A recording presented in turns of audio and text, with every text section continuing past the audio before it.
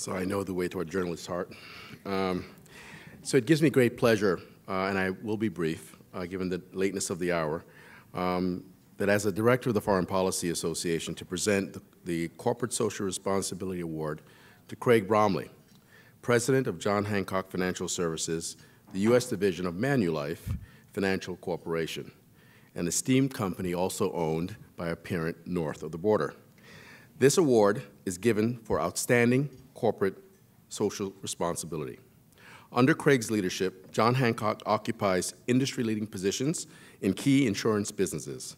But today, we recognize him for his industry-leading positions in giving back to the communities in which he does business, and in particular, to Boston, where he is based. This year marks the 29th year of John Hancock's landmark sponsorship of the legendary Boston Marathon.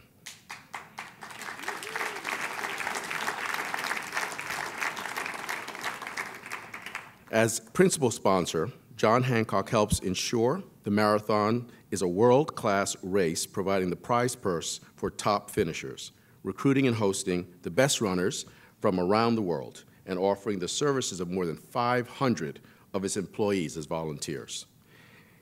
In a year, or a little bit more than a year after the senseless terrorist attacks, their enduring support and steadfast support of this event stands as an outstanding example of corporate social responsibility.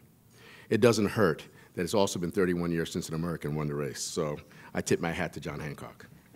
Another signature program that we wish to recognize is John Hancock's MLK Summer Scholars Program, which offers meaningful job experience and personal development opportunities to Boston teenagers.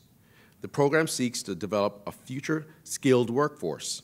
With over 650 youth participating annually, it is the largest, most comprehensive corporate summer jobs program of its kind in the country.